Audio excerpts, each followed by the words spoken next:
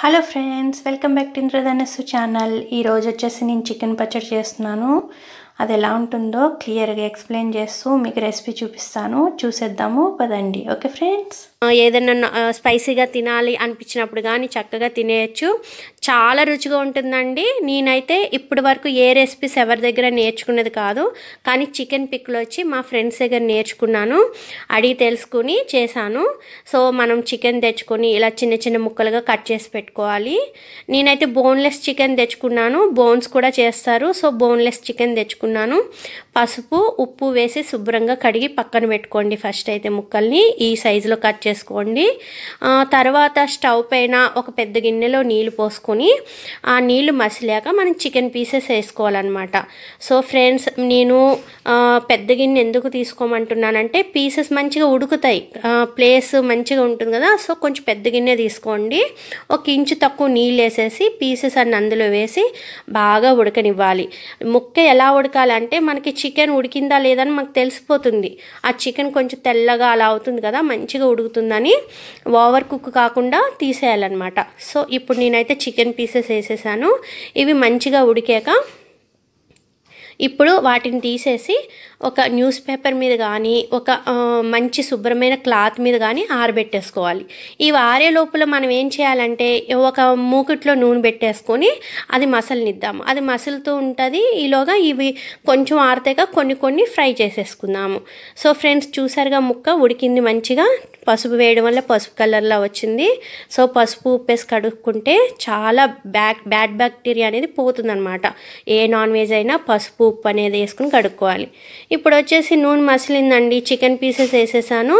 అవన్నీ మంచిగా దోరగా వేగాలన్నమాట. చికెన్ ఉడికేటప్పుడు కానీ వేయించేటప్పుడు కానీ కరెక్ట్గా చేస్తే పచ్చడి బాగుంటుంది. సో ఇదొక్కటి గుర్తుంచుకోండి. చూడండి నూనె ఎలా మసులుతుందో, ముక్కలు కూడా చూడండి దోరగా బ్రౌనిష్గా వచ్చాయి. ఇలా బాగా వేగాక అవి తీసేసుకొని పక్కన పెట్టుకోవాలి.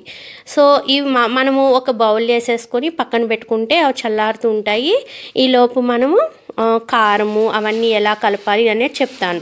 పీసెస్ ఇప్పుడు చూసారు కదా, ఇలాగా దోరగా వేయించేసుకోవాలి. క్రిస్పీగా కొంచెం గట్టిగా వస్తాయి.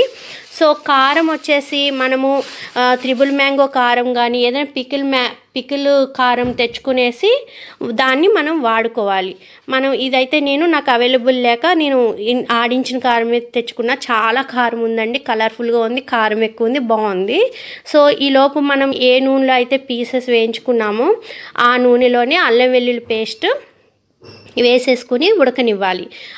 ఇప్పుడు అల్లం వెల్లుల్లి పేస్ట్ ఎంత క్వాంటిటీ, నూనె ఎంత క్వాంటిటీ అనేది చెప్తాను చివరిలో.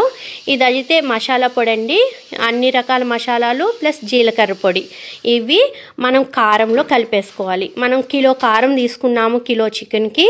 అందులో ధనియాల పొడి, జీలకర్ర పొడి మరియు మసాలాలు, గరం మసాలా పొడి వేసేసి అంతా ఒకసారి కలిపి ఈ మనము వేయించుతున్నాం కదా అల్లం వెల్లుల్లి పేస్ట్ అందులో వేసేసి కలిపేసుకోవాలి. అప్పుడు మంచిగా ఆ వేడికి మంచిగా ఉడికిపోతుంది.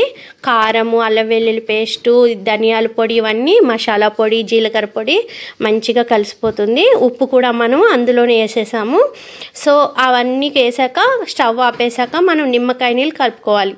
నిమ్మకాయ నీళ్ళు కాదండి, నిమ్మకాయ రసం కలిపేసుకోవాలి. సో ఈ మొత్తం మిశ్రమంలో మనం వేయించి పక్కన పెట్టుకున్న చికెన్ ఫ్రైని అంతా కలిపి ఇందులో వేసేసి మొత్తం మంచిగా ముక్కలకి అంతా పట్టేలా కలిపేసేసుకొని పచ్చడి చల్లారాక మంచిగా ఒక టైట్ ఉన్న కంటైనర్లో మూతలో పెట్టేసుకొని ఉంచుకోవాలి. ఈ పచ్చడిని మనం ఫ్రిడ్జ్లో పెట్టుకుంటే ఎక్కువ రోజులు నిల్వ ఉంటుంది, కలర్ కూడా చేంజ్ అవ్వదు. సో చాలా బాగుంటుందండి. మసాలాలు ఉంటాయి, పులుపు ఉంటుంది, కారం ఉంటుంది.